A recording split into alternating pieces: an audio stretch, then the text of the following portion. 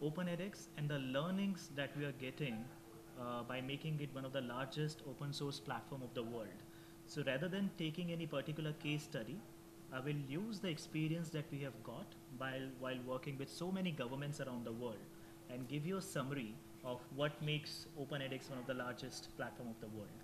So I'm Amit Goyal. I head edX for India and Southeast Asia. I've been with edX for about 3.5 years.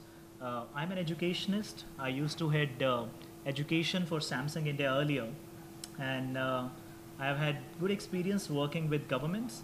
I used to head Akash Tablet project, which is a one laptop per child project by Government of India, wherein I was instrumental in making the cheapest tablet PC for the world, because accessibility was one of the major challenge a few years ago, thanks to smart devices and lower smartphones available now.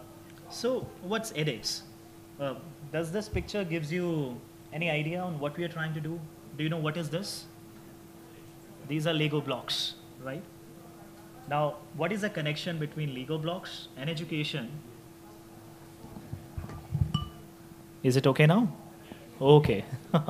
So what is the connection of Lego blocks and education? I'm going to share in the next 30 minutes now. 30 minutes, right? Okay. I'll try to be quick. So this is a very learned audience. You all know a lot about education. You all know a lot about MOOCs. Just coming on how world around us is transforming. So the transportation business is completely overhauled by technology. Earlier, we used to be on the mercy of taxi drivers. They could charge whatever tariff that they want from us. And now what do we use? Grab or Uber, wherein we have complete mobility with us. Same has gone for entertainment. We have Netflix. We have entertainment at our own hand. For hotel industry, even if you have a small house, you could become an hotelier. You could convert your hotel into an Airbnb and move ahead. This is how our classrooms used to look about 50, 60 years ago. And fortunately or unfortunately, this is how a lot of our classrooms still look like today. The education still seems to be very rudimentary, wherein the professor comes, speaks in a classroom, attended by a class of 60 to 70 students maximum. Scalability remains a major challenge. However, the learned audience which is present over here who are doing some significant work on MOOCs is transforming this into something unique. Now I'll tell you a story about edX. How many of you are familiar with edX over here? Okay. How many of you have taken a course on edX? Okay, well that's still a good number. So, what is edX? edX is a joint venture of MIT and Harvard University. It was started by the Professor Anant Agarwal, who used to head the Department of Computer Science at MIT for the last 25 years. And in the year 2011, 2012, he felt that a lot of his students are doing some great work in education. Have you heard of Khan Academy? Khan Academy is one of the most popular K-12 learning platform, which was founded by one of his students. And he thought at MIT, which is one of the most prestigious engineering institute in the world, they claim themselves to be offering the finest quality engineering education. But it is going away from the fundamental of education. Education has to be for everyone. But when we talk about Ivy League universities, do you think everyone can get admission into Oxford and MIT and Harvard of the world? It is only accessible to a handful of people. Only the privileged ones who have some reference, who are very meritorious, who have good financial background, they are able to get admission into those Ivy League universities. On the other hand, education by its very fundamental nature should be as ubiquitous as oxygen, the air we breathe in. It's like I have a pond of good water, but I'm saying only the privileged ones are able to drink from it, not the other ones. So with that notion in mind, he said, whatever I'm teaching at MIT, I'm going to put that online. And I'm going to see how the world responds to it. So he started his first course in circuits and electronics. That was a 3 months long course. What he saw after the end of 3 months is 155,000 students from all over the world took his course.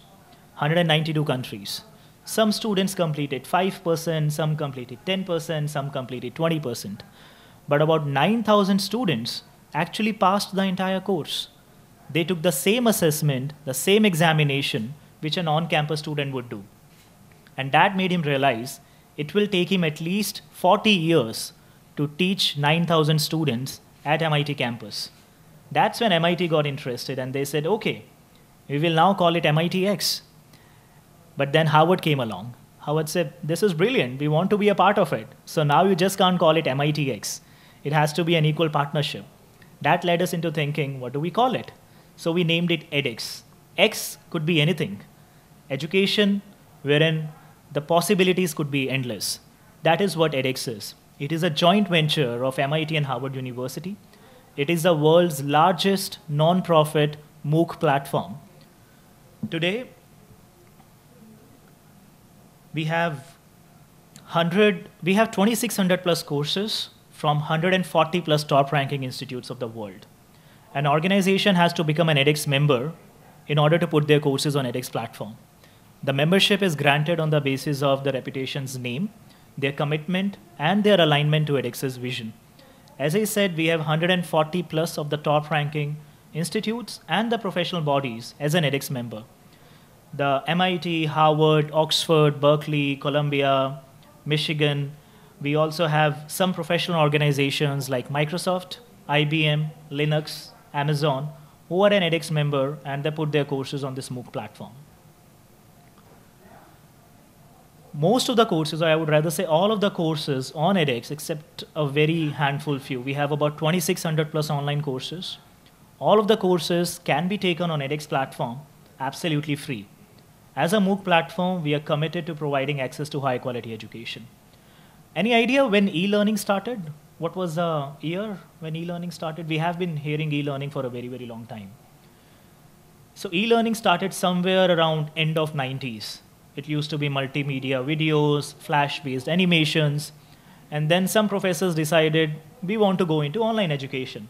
So what they simply used to do is they will teach a normal class, and they will put a camera somewhere in the class. They will record the entire lecture. They will put it online or put it on pen drive, and they say this is an e-learning class. But that was not an e-learning class. That was definitely not a MOOC. Because if you're teaching in classroom versus if you're creating an online course, your audience could be entirely different. The way you are teaching could be entirely different. So we have used all those neurosciences and learners' data at scale to tell you what goes into this finest MOOC platform. So the university create their courses on edX platform. They get complete training and support on how to create an edX course. All of the university and the members have to follow a common pedagogy for launching this online course.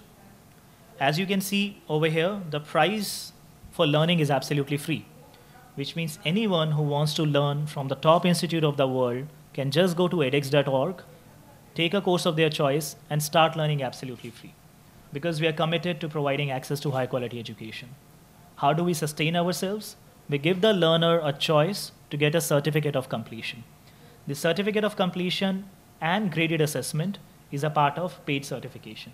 On an average, they pay about $100 to get a certificate from a top university of the world to demonstrate that they have this tangible learning, that they have completed this course online. Now, edX uses an active learning pedagogy. This is how the format of an edX course.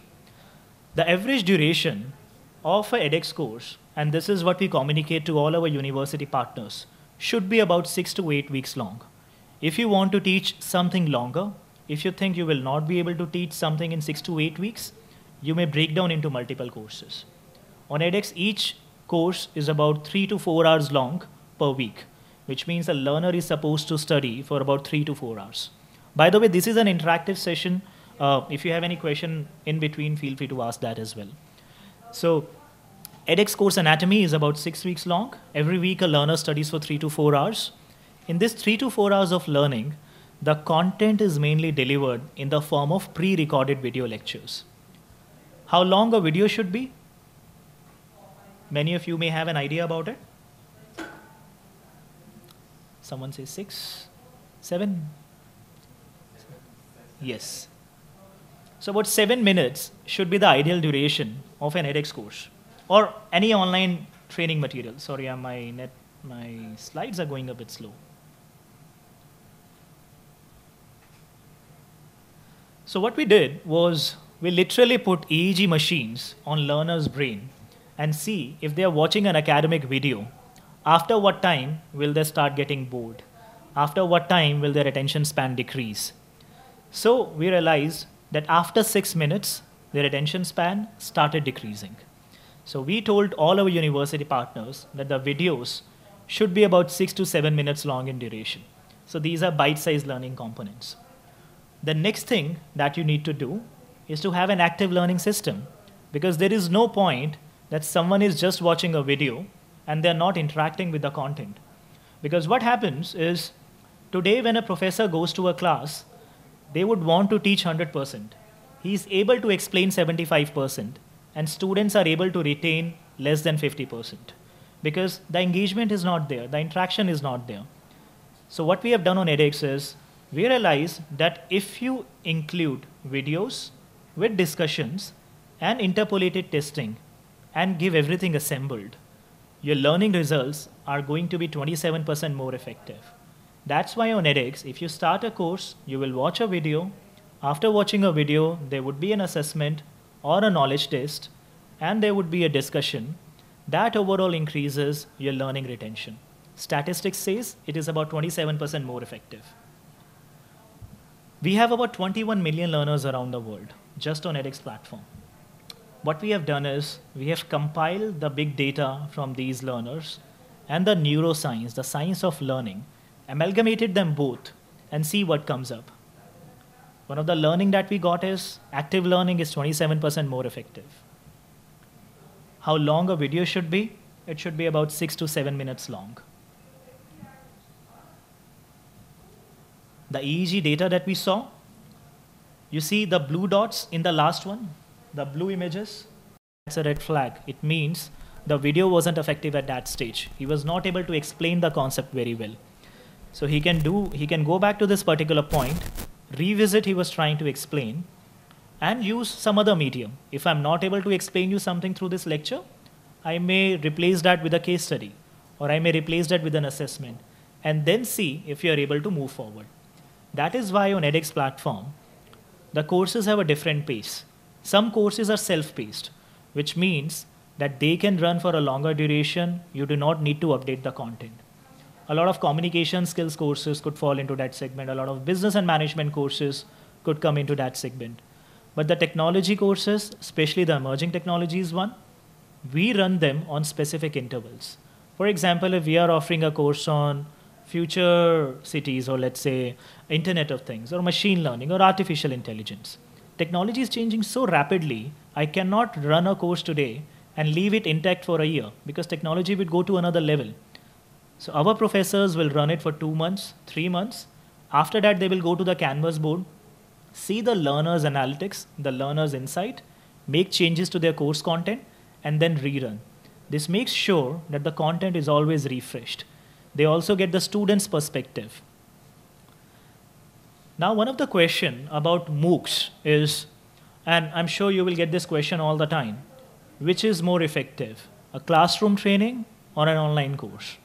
I would say both have their own merits and demerits. The opportunities when we are talking about online education is the scale. The limitation is, how does a learner and professor, they talk to each other?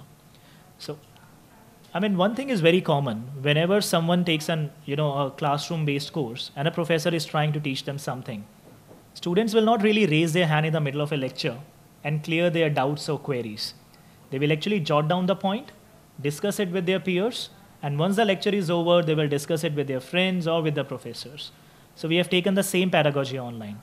So when you design an online course, make sure you give a chance to the learner to interact with the content. So we have put in discussion forums, which is like the Facebook of learning.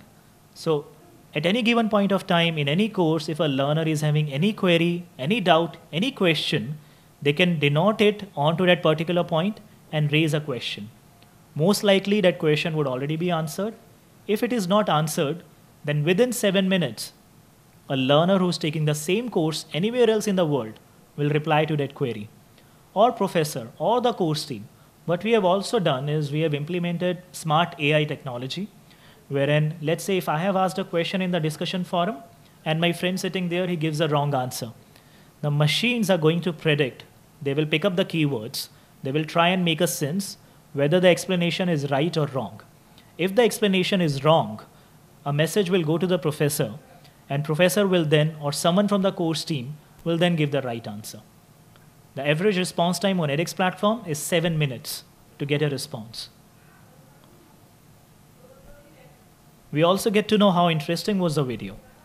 Again, we are using AI and ML and the neurosciences to check the learner's p-value.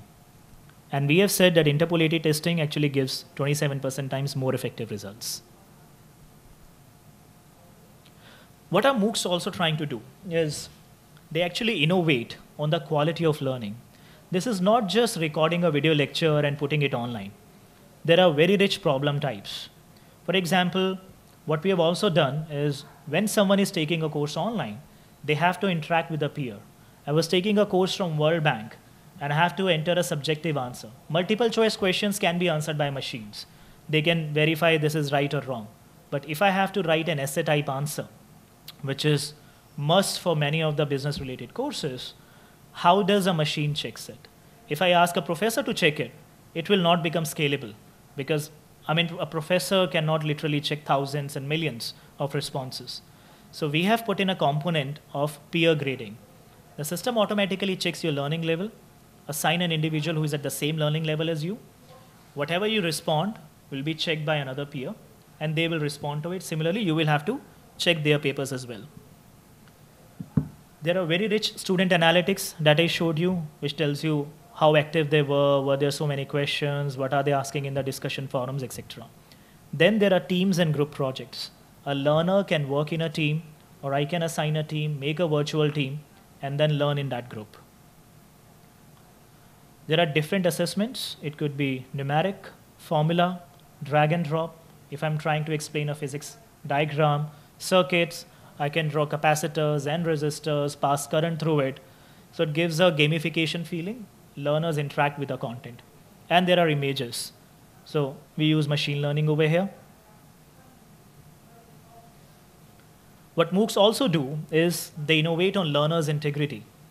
So especially when we are dealing with top universities of the world, they want to make sure that students genuinely earn their certificate. They just don't buy it. They don't want the learners to trick or cheat the system. So there are many options. Some of the exams could be timed, controlled, randomized set of problems could be given. There could be adaptive assessment. For example, the system will check what is the learning level of a particular learner, and the questions will be thrown as per their learning level. As they become comfortable with the content, with the study material, the levels will increase. There is virtual proctored exams. So for example, many of the courses on edX are credit-backed, which means universities will give you their credits for taking those courses. And universities can't give you their credit just like that.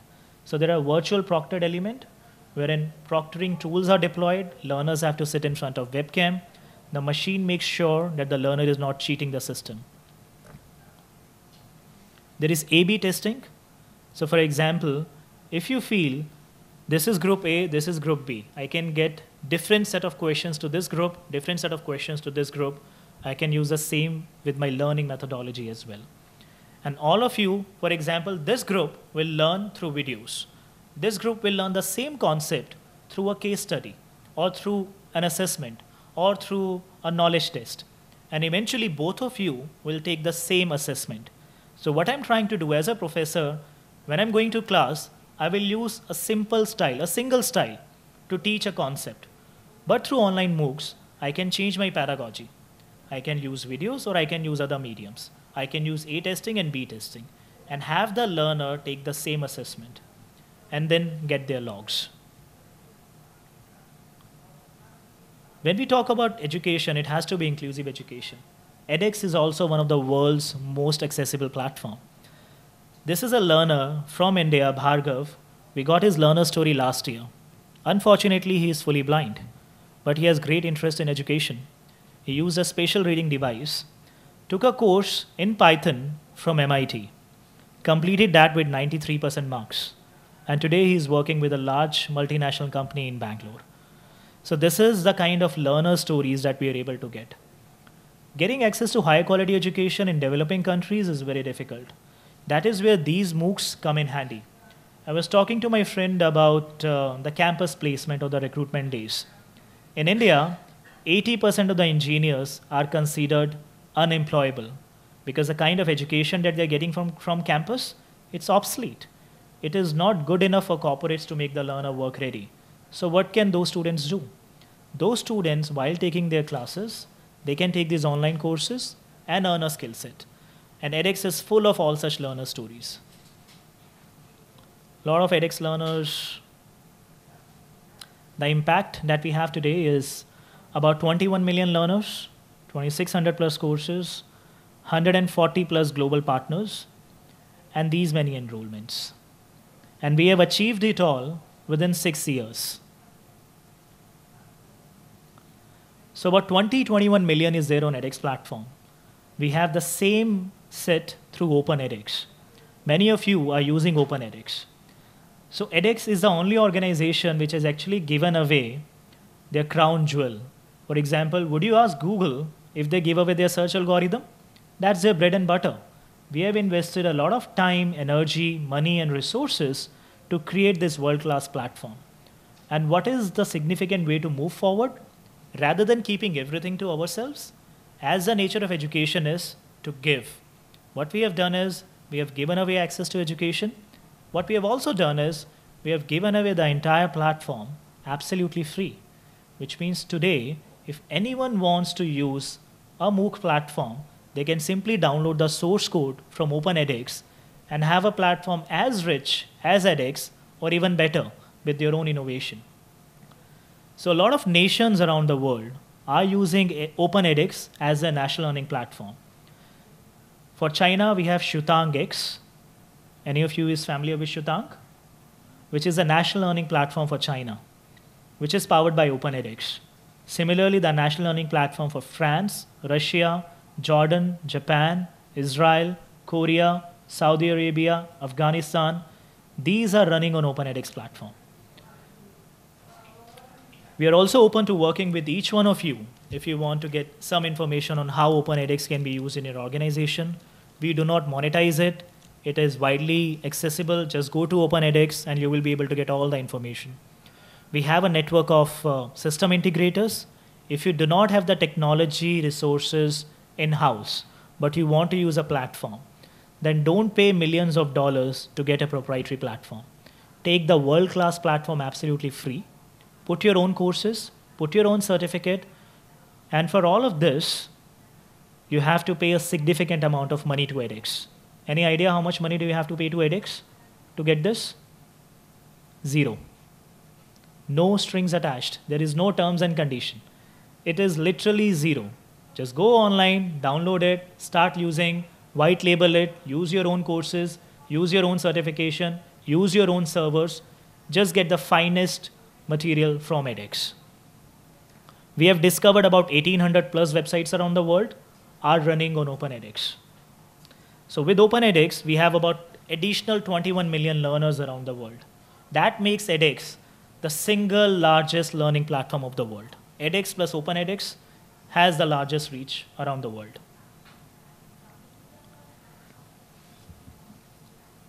Okay, so I'll be quick. Within this presentation, I'm actually summarizing the kind of learning that we are getting at scale, not from a single case study, but from overall, because this may be valuable to all of you sitting over here. So this is an era of artificial intelligence and machine learning. Things around us are changing very rapidly. I'll skip this. So do you know what is this? Do you see this in Thailand? So this is an automatic kiosk I saw in Boston. So at McDonald's, all the customer-facing staff is on verge of depletion. They say automation is going to take away our jobs. But this is really happening now. It is happening while we are talking. The frontline people are losing their jobs to machines because they are more operational, they are more efficient for businesses.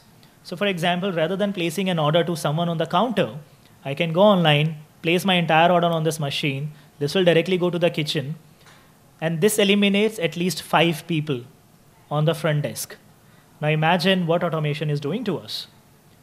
Growing economies like India and China, Foxconn, which is one of the major supplier for China, their 60,000 factory workers were replaced by robots. And these robots were expensive. So gone are the days when world will look to developing countries just for cheap labor. Because it's not just the cheap labor which is required in future, it's the efficiency. And efficiency is coming from latest technologies. This image really scares us. We work with a number of institutes, a number of governments, and everyone says, robots are going to take away our jobs. People will lose their jobs to robots. Do you know what percentage of the jobs will be changed in the next 10 years? 50% of the jobs that exist today will not be there in 2030. And these are the searches, these are the descriptions given from the top institutes. 50% of the jobs which are there will not be there. So imagine we are sitting over here, the next time you shake a hand, in 2030, the same person might not be there. This is a bit scary. But the work has always changed, hasn't it? Earlier, we used to work on those big CRT-based TVs. That evolved into LEDs. Now that evolved into smartphones. And now the input is completely changing. Does anyone here use Alexa? Right? So Alexa is a very interactive voice assistant. My mom, she didn't go to school. And she takes care of my daughter when me and my wife are at work. And she says she loves to watch cartoon. But I cannot go to YouTube and write that and play this. So last week I gave her Alexa. And she is on cloud 9. Every day she is like, Alexa, good morning. Play me this song. And my child starts dancing and she eats her food. So my mom says this has changed her life. So input and output has changed significantly. How does it translate to what we are doing today? Today, MOOCs courses are not just offered to academic students. Corporates, governments, working professionals, they are the beneficiary of this online learning. What is the limitation of learning today? It is very expensive. It is not able to cope up with a changing technology. Education in the university is highly bundled. What is the average duration of a bachelor's degree in Thailand? Average duration of a bachelor's degree in Thailand? 3 years? 4 years? Masters? 2 years? Now imagine we are talking about cryptocurrencies. Someone who wants to make a career in cryptocurrency. He goes to a bachelor's degree, graduates after 4 years. After 4 years, do you think cryptocurrencies will remain the same way? Dinosaurs would have taken it away. So we have been offering bundled education for a very, very long time. This must change. Uber has taken away transport. Same has happened with education and entertainment. So this needs to work as well. The learning for tomorrow, and this forms the basis for MOOCs. It has to be connected. It has to be personalized, on demand, in demand, anywhere that you want. When you're working on national level MOOC platforms, there are some opportunities that exist for you. The opportunities that you see is the scale. You're able to teach students across the entire nation at a scale. Diversity. You're able to cater to the learning requirements of a large, different, varied set of people. And the impact. You're able to get the learners' data of their lifelong learning. These are the opportunities that lie ahead of you when you're working on a national level MOOC platform. What are the challenges? The challenges are, while scale is an opportunity, it is also a challenge. When you're working on a national level MOOC platform, creativity and change management remains a major challenge because you're working with nation, you're working with government. Pardon me for saying this, but government is often a giant elephant, very difficult to move. They just don't change. They will stick to the old concepts, just like traditional universities. So that is where MOOCs face some challenges. And again, catering to personalized learning requirements remains a major issue.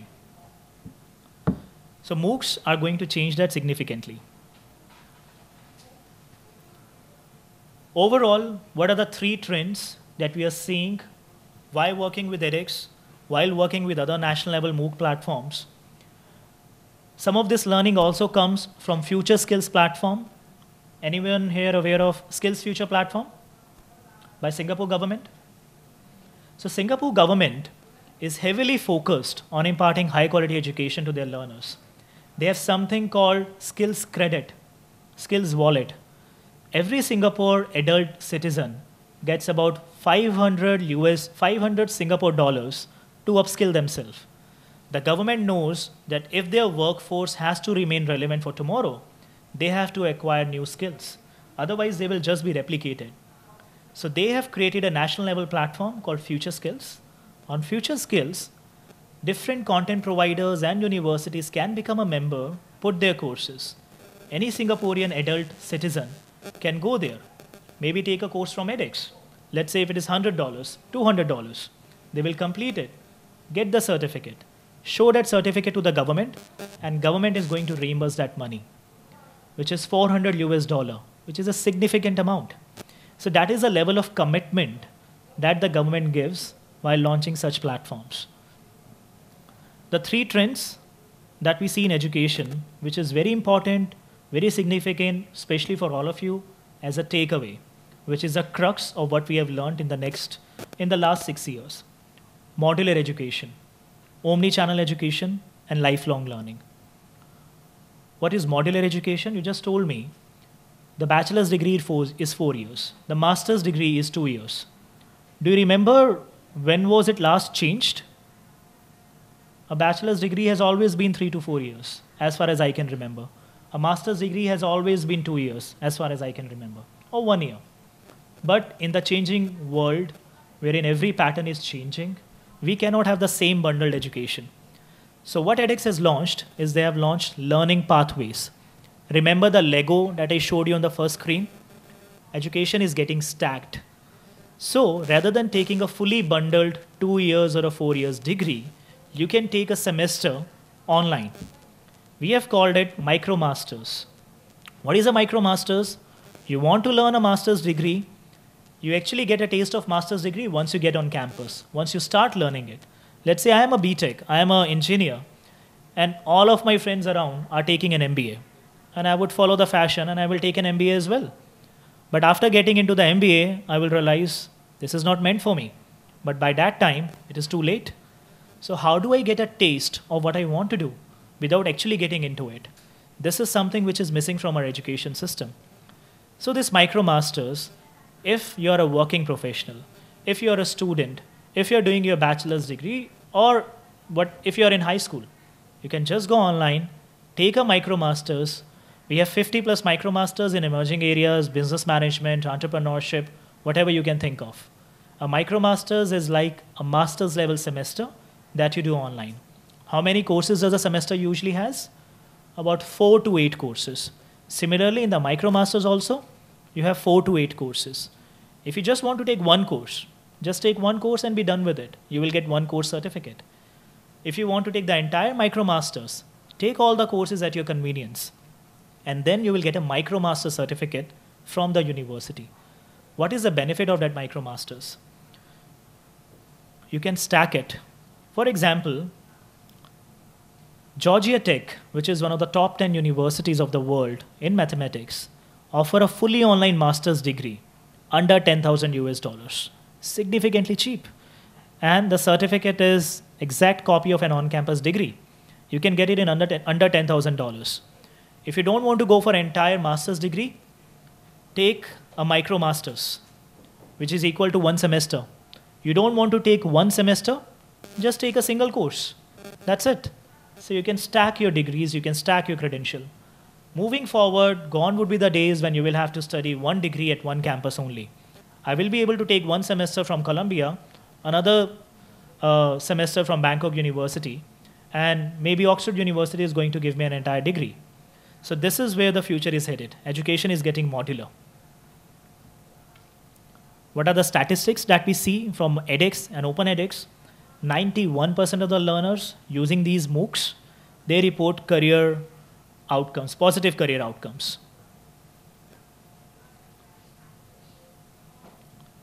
As I said, we have also launched fully online master's degree. These universities are offering fully online master's degree. When you're launching your own MOOC platforms, you would be mindful, or at any given point of time, you would be asked to deliver fully online master's degree. We are working with Jordan-X. In Jordan, for a very long time, there were issues about the gender inequality. Women were not allowed to drive. So how do they go to universities and study? government created their national MOOC platform, and they invited their top universities to come, contribute, offer their online degrees. So anyone sitting anywhere would be able to acquire a degree from a top university. While giving a degree, learners' integrity is a major challenge. How are we solving it? Through proctored exams. So learners cannot cheat the system. For every MicroMasters, there are capstone projects, so you get hands-on experience. For example, if someone is offering a MicroMasters or a program in mobile application development, other than just academic course, at the end of it, you will get a capstone project wherein you have to create a mobile application, put it on Google Play, and monetize it. Omni-channel education. You guys are classic example of omni-channel education. Just like retail, which is going online, similarly, universities are also looking for multiple channels. And MOOCs are a perfect example. A college will offer their own campus degree. They will offer their executive programs. They will also offer their MOOCs courses on your channel. I'll play a short video of how edX is working with universities and offering an integrated program.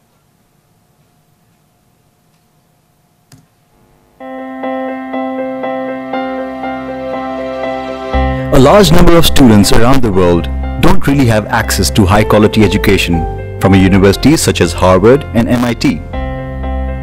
Even if you're smart enough, it's still very hard to afford it. Disappointed? Don't be. 5 more minutes. Imagine being admitted in a local affordable university while getting certified courses with top-notch universities like Harvard and MIT. Sounds good? Information Technology University Punjab is going to become the first digital university in Pakistan and one of the first universities in the world to integrate MicroMaster certification programs offered by edX into universities' accredited degree programs. edX, founded by MIT and Harvard University, is a massive online open course provider which has reached over 1 billion people across the globe. Online learning is revolutionizing the world. Education will never be the same again, and edX is at the cutting edge of this revolution. edX consists of weekly learning sequences. Each learning sequence is composed of short videos interspersed with interactive learning exercises, where students can immediately practice the concepts from the videos. The courses often include tutorial videos that are similar to small on-campus discussion groups, an online textbook, and an online discussion forum where students can post and review questions and comments to each other and teaching assistants. Where applicable, online laboratories are incorporated into the course. This revolutionary online platform is now becoming a part of Information Technology University Punjab. Through this unique partnership, we are bringing the top courses from the best universities in US on the edX platform to classrooms in Pakistan, where students will be able to take courses from top universities such as Harvard and MIT and get a degree from ITU, which is a government chartered university in Pakistan.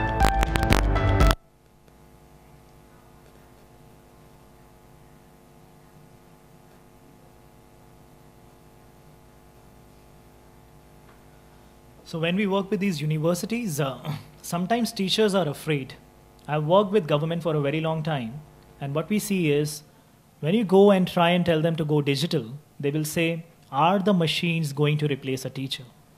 And we say, if a teacher can be replaced by a machine, he or she should be, right? Machines are not here to replace them. Machines are here to make them more effective. What we see is we use blended learning approach while working with them. So while you're developing your own MOOC platform, keep a room for encouraging blended learning. Online learning, the states are still persistent. So I'll very quickly summarize the last point. It is about lifelong learning. So your MOOCs courses or the courses that you design will not be just for academic students, but the technology is so rapidly changing, whatever you're catering will be used by a global audience today, from 7 to 96 years old. So that's all. Thank you for having me today. I'm open to any questions that you might be having. Thank you.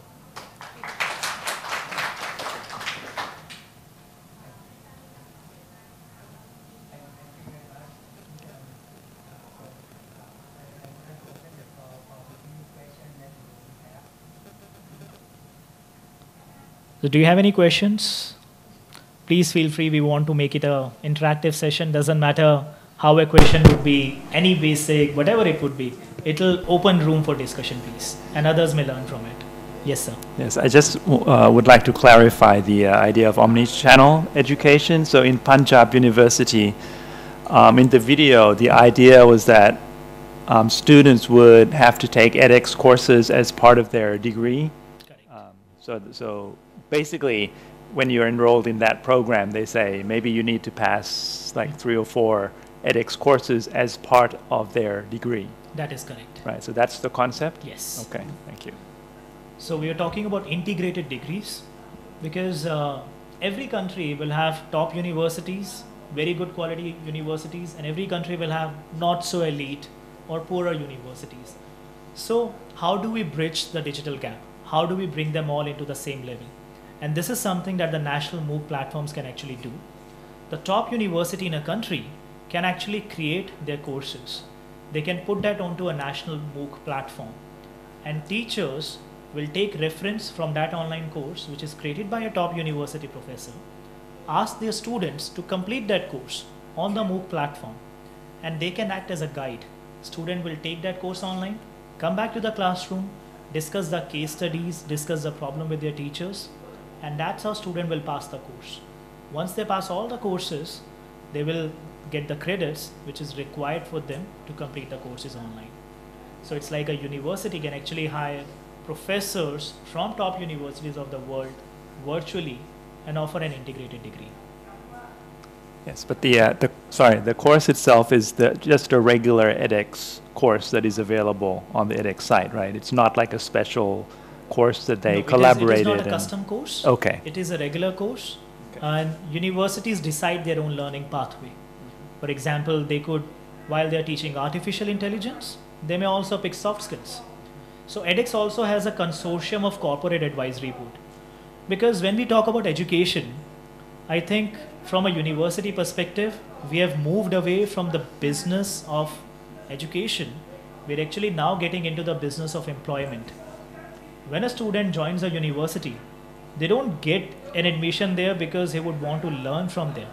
But his main motivational factor is, if I get a certificate from this university, my employability quotient becomes like this. So the first factor that they look for is the employability perspective. And this is what the universities also have to cater to. So they can have a mix. So as I said, edX has a corporate advisory board, which comprises of the top CLOs from large organizations like Boeing, Amazon, Google, Samsung, Hilton, from different industries. And these people tell us when they hire outside talent, what are the things that they look for? What are the skills that they look for? Now you're designing courses. Can you tell me what is the most common skill that they look for while hiring a candidate? Any guesses? I was surprised when I got to know. And we created this independent survey. We gave a chart to Boeing, we gave a chart to Amazon, MasterCard, Amazon, Google, and told them, tell us one subject area of interest that you always look for. Soft skills. That topped the chart. We couldn't have imagined it. Soft skills. All of them, they look for soft skills.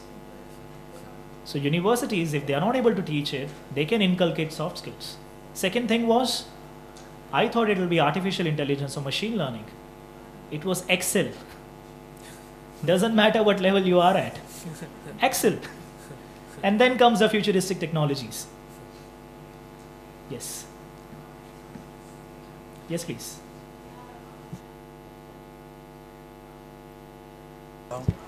I'm sorry, you need to be a bit louder.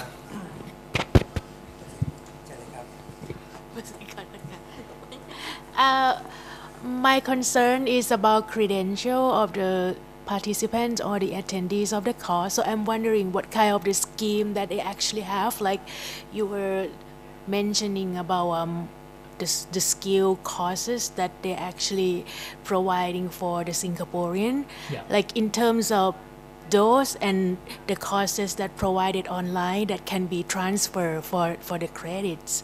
So what is the policy of, like manage these credentials? Okay. So we have 2,600 plus courses. Out of 2600 plus courses, only 50 courses are credit backed, which means you will get credits only for 50 courses. Because universities, they want to make sure that if they are giving their university credits, there is some degree of control. So as I said, for all of those courses, there is an element of proctored exam. So if you're taking a course for which a university is going to give you a credit, they will add a layer of proctored exam and assessment, which is monitored by machine. So if I'm taking this exam, I will have to pick up a time slot. When I'm taking that exam, the camera will turn on. The camera will check, am I using Google? Am I talking to my friend in the background? Am I speaking with anyone? If I do any of these things, a red flag will go. And then the entire video will be recorded, encrypted, compressed, and gets manually checked. If there are a lot of replays, then we'll get to know Amit was cheating. They will throw me out. So that's how the system maintains the learner's integrity. For every edX course, when the learner has to register, they will have to verify their identity. They will have to sit in front of webcam for the first time, hold their government issued photo ID card. The system captures it. Then they are able to make sure that Amit is the one who's taking the exam. Another thing that I would want to add is, when we talk about MOOCs or any online course, a question comes up about recognition. So recognition of these courses is very important. And there are two kinds of recognition. One is academic and second is professional. Academic recognition, I just told you, universities give away their credits. Professional recognitions, all the top corporates of the world are using edX to upskill their people. Microsoft, IBM, GE, Accenture, AIS Thailand. We're trying to have more and more corporates taking edX courses. That's one of the reasons why I'm here. These corporates cannot send their learners to campuses. They have to offer them in-demand, on-demand learning. So they partner with us to train their workforce on in-demand skills and technologies. So when an outsider or a campus student goes to these companies, applies for a job and say, I already have an edX certificate, they get certain preferences because the company is already paying edX to teach their people. Some companies have gone to an extent like GE says if a learner completes certain courses on edX, they will give them a guaranteed interview opportunity. So that is the professional recognition that we are getting from MOOCs. And these features are what that differentiates MOOCs 1 to MOOCs 2.0. This is the era for MOOCs 2.0. MOOCs 1 was just accessibility. MOOCs 2 is about learners' integrity. It is about interaction. It is about recognition. These things are there. Yes, ma'am, you had a question?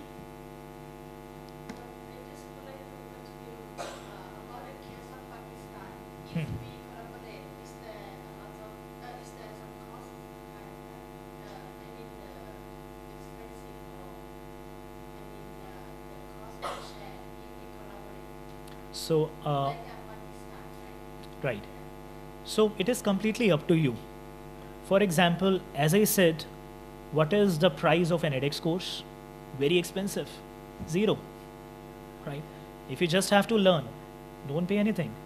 For certificates, you will have to pay. So you can decide what certifications you want to offer.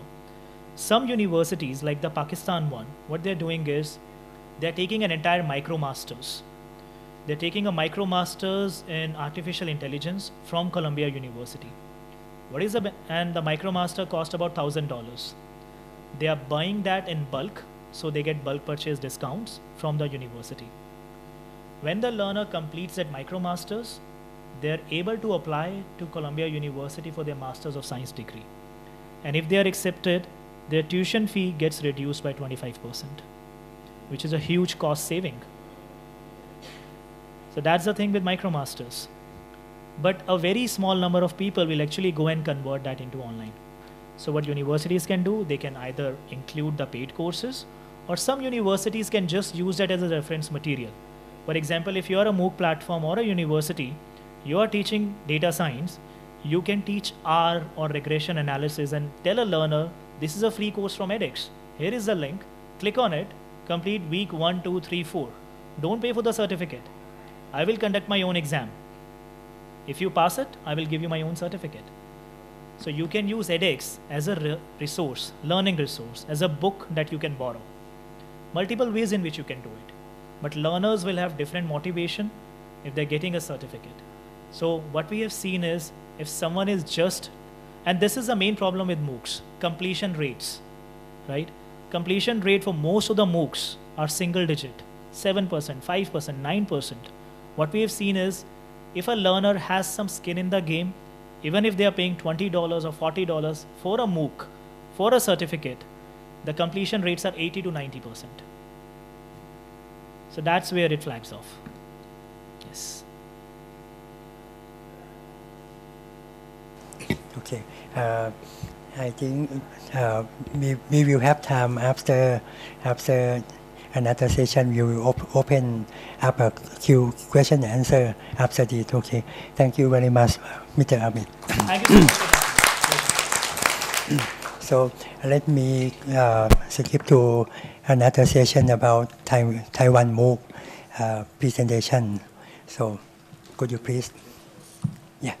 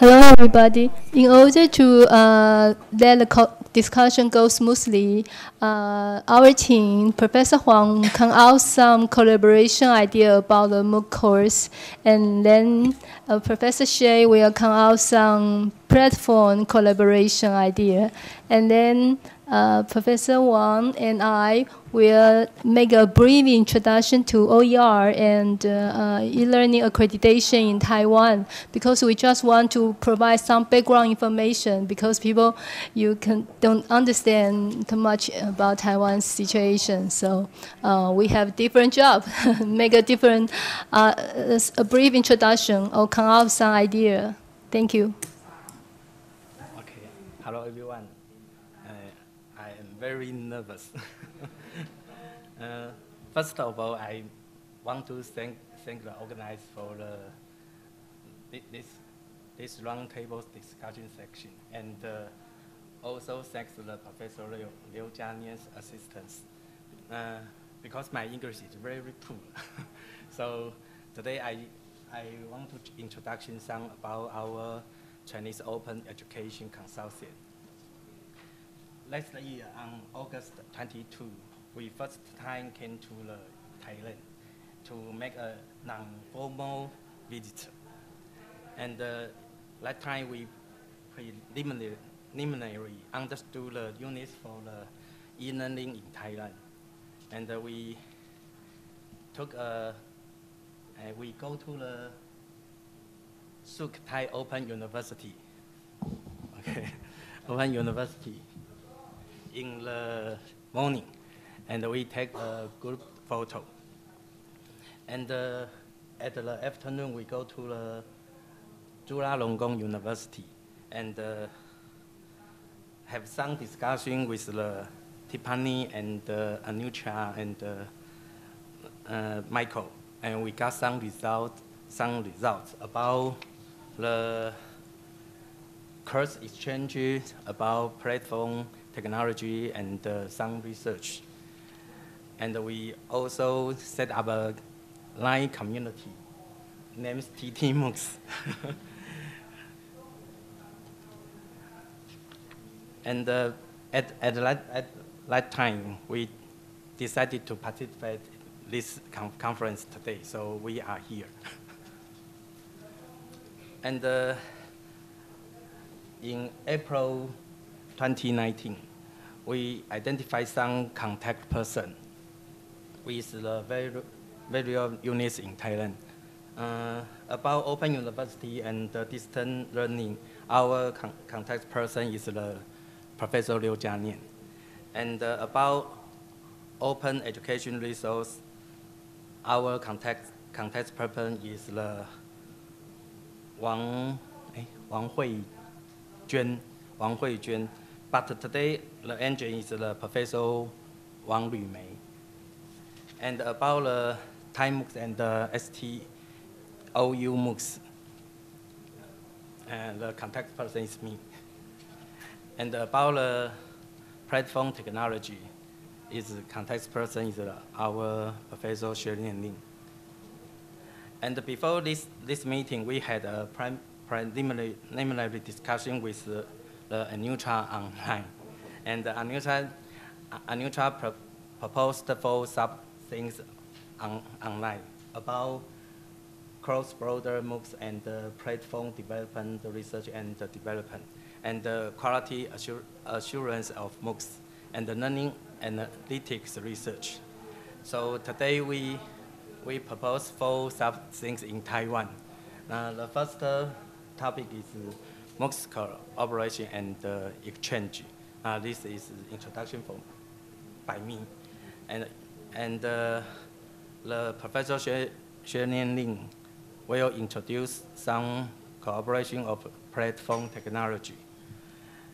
And the Professor Wang Lumei and introduce some OER development in Taiwan. And the Professor Liu Jianian introduced to e-learning quality assurance and accreditation in Taiwan. Also, the first part is introduced by me. The MOOCs collaboration and exchange. I'm very nervous. And in Taiwan, we will project is the Global MOOCs Promotion Program. And we will establish the Taiwan Academic Audio and Video Library with the Arity Library. And we invited our school members that are willing to join the international promotion to participate in this program. Now we have the 4 schools, Open University and Tzu Chi University and National Kaohsiung University and Zhenxiu University. Now we have we can provide the first courses of exchange like this, and 3 for the National Open University, and 2 for the Tzu Chi University, and 3 for the Zhenxiu University. And 2 courses I had introduced to you in last year about the MOOCs Level 1 and the introduction about the system of Internet of Things. And we propose some ideas for the cooperation with on the course exchange. The case 1 is for video production complete courses, we directly add the English subtitle and place to others platform, something like this. The course in Taiwan and add the English subtitle put on the Thai MOOCs, and the Thai MOOCs courses add the English version subtitle and put our Open EDU. And the case 2 is also for the video production completed courses. We directly also add the English subtitle, but place the course on our own platform, but open a special area. sounds like this. And I also have an idea is co-teaching on MOOCs. And this is for the preparing a new video production courses. And we can think about which kinds of courses are needed by students in both countries. And we find out the teacher who can teach in English. So participate in the video production courses. After the courses start, students from both countries will participate in this course and at the same time and study together. So if this is work, we can do some learning analytic research about comparative analysis after our courses exchange and the learning analysis of the two countries after the co-teaching courses complete. So this is a simple introduction for the course exchange. Thanks.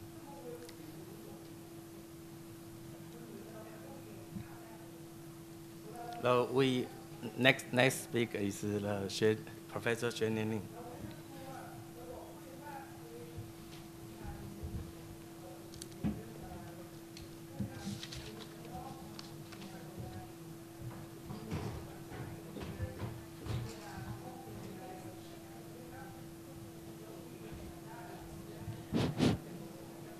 Good afternoon, everyone.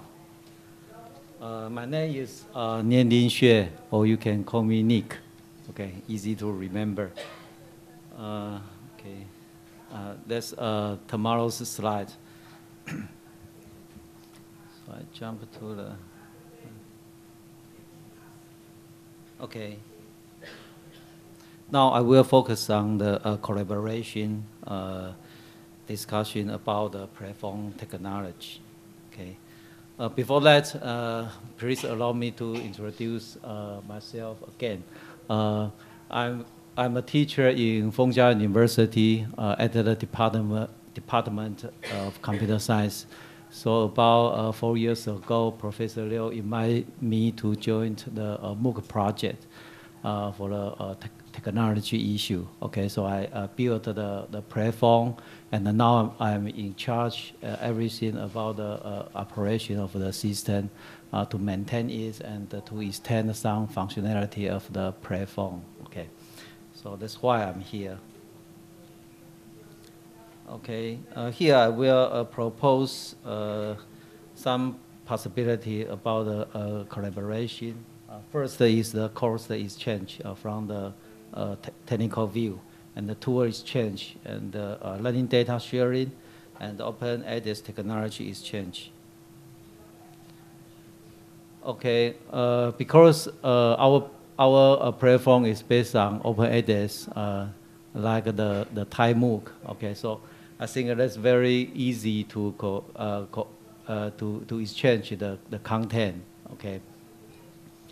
Okay, there are two ways to do the course exchange. The first one is just copy the content to the other side. Okay, so export and import is very easy. The second one is to use the course link. Now we have built an API for our course metadata. And we publish this API to another website in Taiwan. And in this morning, I have heard about the API have been built in Thai MOOC. So I think it's very easy for us to do the second choice. Okay. And the second possibility is tool exchange. Now we have built another data analytics the system called Dashboard, a little like the Insight built by the Open edX. Let me have a quick look to the dashboard.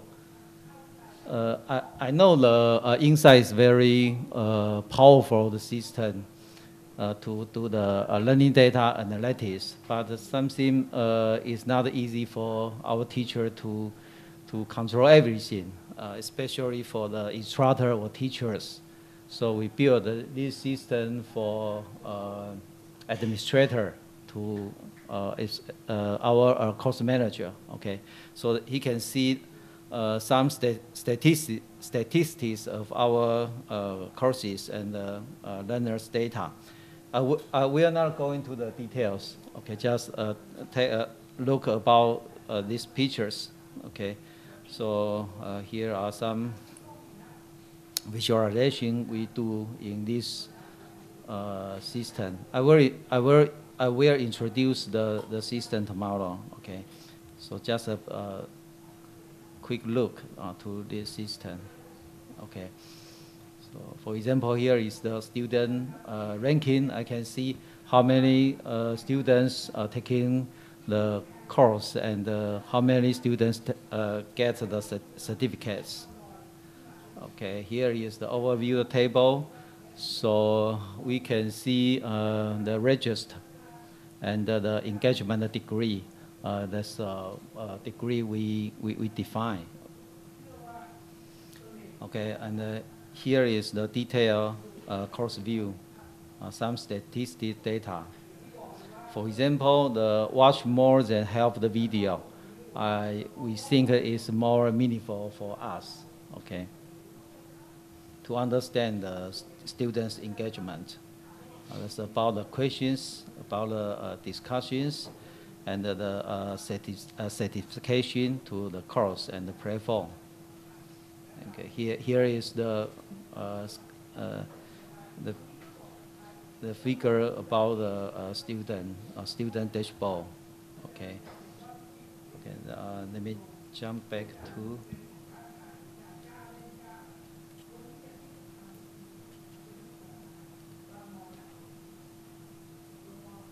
Okay. So I think maybe we can exchange some techniques for the system with the Thai MOOC. And the second system is the lab. As mentioned in this morning by Professor Liu. It's a system that instructor can develop some interesting laboratory tool, and then can put the laboratory on our system. And when the students operate on the laboratory, the grade will send back to the open edX system, so that teachers can control everything about the students' operation on the lab. Okay. That's a system we developed in the past 1 year.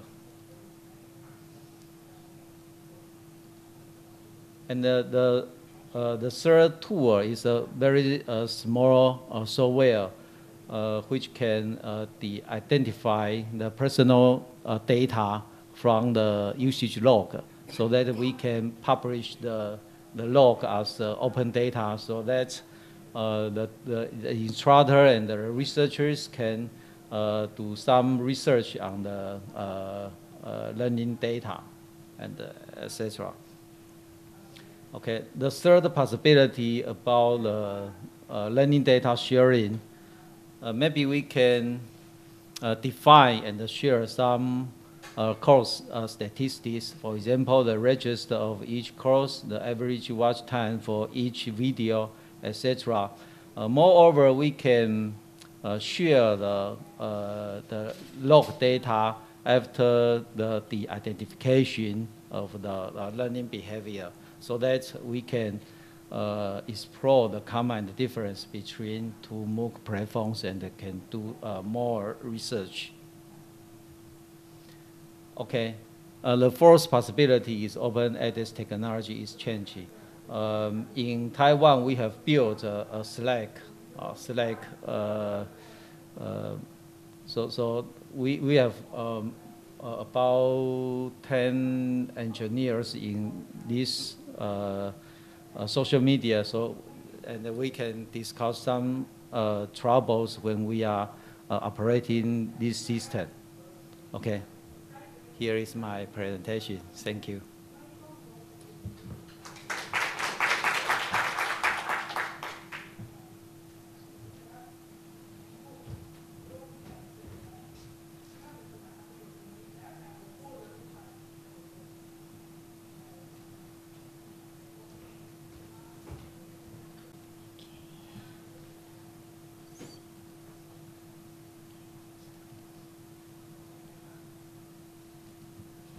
Good afternoon. My name is Rumei Wang, or you can call me Tammy. It's my pleasure to be here to give a brief introduction about our Taiwan open educational resources.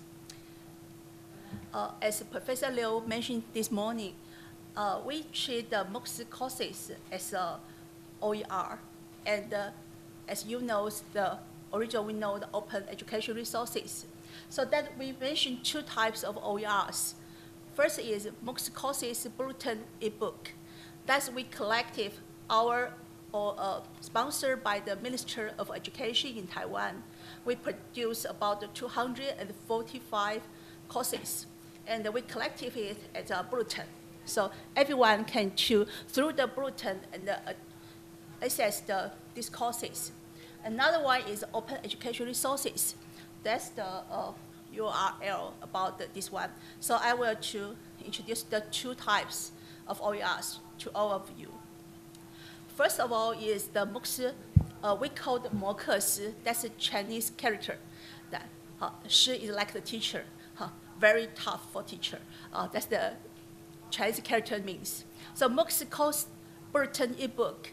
That's we collect the whole courses, the name, the teacher's names, the university, and the introduction about the course. So that's everyone can choose through this one and have the text searching about these courses and get which topic or the contents they will like to take. That's this one like the inside each courses.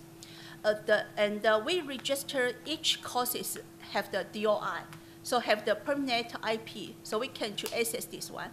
So that's why we can use like the OERs. And the others is use the open educational resources. This one we collected several things in this. We can think that we collected about the recent years about the MOOCs, except and the digital and the e-learning achievement about the government. So we collected all things to the different type.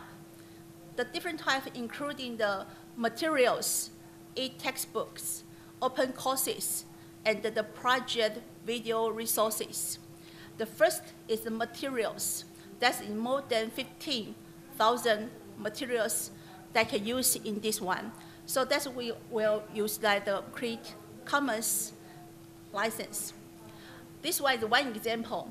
That's from the National Palisade Museum. That have many old things that the pictures, this sculpture, other things. So you can use the CC to license to use these pictures. Another one is the Taiwan MOOCs OERs, and that's the textbook. So we can to sort by the subject, author, and the subjects that we used mostly. So that's for the users can choose search easier to have the one. And that's the statistic about the collection monthly. Average about, I think, 250 average that we collect these resources. And that's the usage. The first is Taiwan and the US and the mainland China. So I think that maybe use the Chinese that we to like to access these OERs. And that's the pitch, every month page views statistics, and so on. Okay, and the last thing I want to mention is that for each courses, we will to link to the OERs they use. So that OER will appear like this one. That's the OpenEDU. That's the Taiwan edX. So that's for the students can to access OERs as they use. So that's my brief introduction.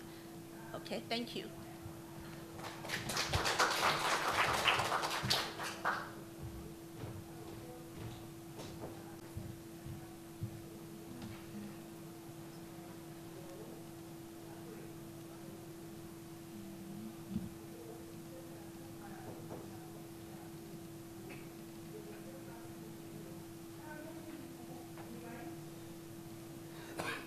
Okay, let me make a brief introduction about e-learning quality assurance and accreditation in Taiwan. And to ensure the quality of e-learning course, and the Ministry of Education in Taiwan has built up the center, e-learning accreditation center, since 2006. And it's operated by National Open University. That is our university. So we made a clear standard and certification process to review this e-learning course. And this part is for the regular e-learning course. In another part, now since 2017, we provide another evaluation for non-formal education program accreditation center. And that is without credit course. But after the evaluation process, they can become a credit course. But today I want to show the formal course. And in this accreditation, we have 3 items of accreditation. The first one is e-learning courses. The other one is e-learning teaching material, just the digital teaching material, but it's suspended since 2015. And the other one is the master program by e-learning. And I want to introduce the accreditation of the e-learning course. We develop an indication for course accreditation. It includes 8 dimensions. The first one is course description. The second one is learning motivation keeping. That means the teacher has using the instruction design to provide some motivation for the student to engage in this course. And dimension 3 is interaction of learner and material. And dimension 4 is interaction of learner and teacher. That means teacher have to make interaction with student in the forum discussion or any kind of social media is allowable. And dimension 5 is interaction between learner. The teacher have to encourage students interact online, synchronized or non-synchronized learning. Dimension 6, evaluation. We provide online tests or any kind of assessment and with feedback. And that's very important for our student. Dimension 7 is service of instructional management. Did they provide questionnaire pre the course or post the course? Did they have any kind of support from the university? And dimension 8 is about the platform they use. And in each dimension, they provide specific indication. And some indication is required, and some indication is optional. And so a total of 37 indication in this 8 dimension. And how to pass the accreditation? And this accreditation is for college and university. And professor can apply their course to apply for the accreditation process. And we have grading system. And for example, each indication includes 3 labels, A+, A, and B. In terms of numeric score, A+ is equivalent to 3 points, A is equivalent to 2 points, and B is equivalent to 1 point. And if you want to attain the accreditation certification, you want to pass the accreditation, all required indications should be at least grade A. That means 2 points. And each dimension indicators should be at least grade A in average. So if you can do that, get it scored, you can pass this accreditation. If in any required indication, if you got a B grade, and that would be fair because it's a required indicator. For example, indicator 4.4, that is belong to domain 4. And for 4.4, the instructor can respond well to learners' question in the discussion forum in time. A+ is within 2 days. A is within a week. B is more than a week or not respond. So in every indicator, we have a clear statement for our reviewer. Now, for each course, we provide 4 experts to evaluate this course, and 2 e-learner specialists, 2 field experts.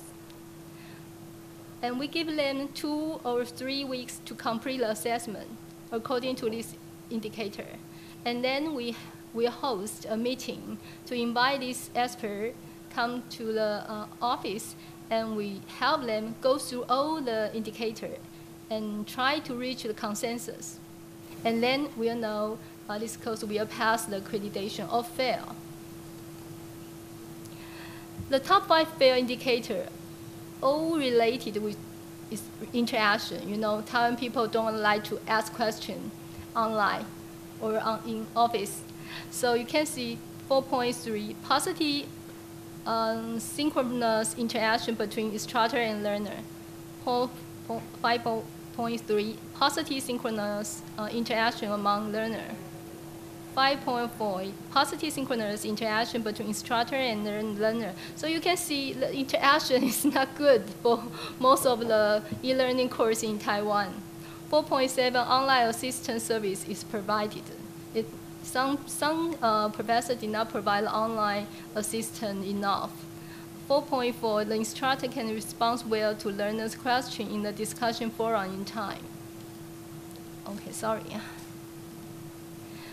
From this statistic, I can tell you, since 2006 from until now, 2018, you can see the average passing rate is about 51.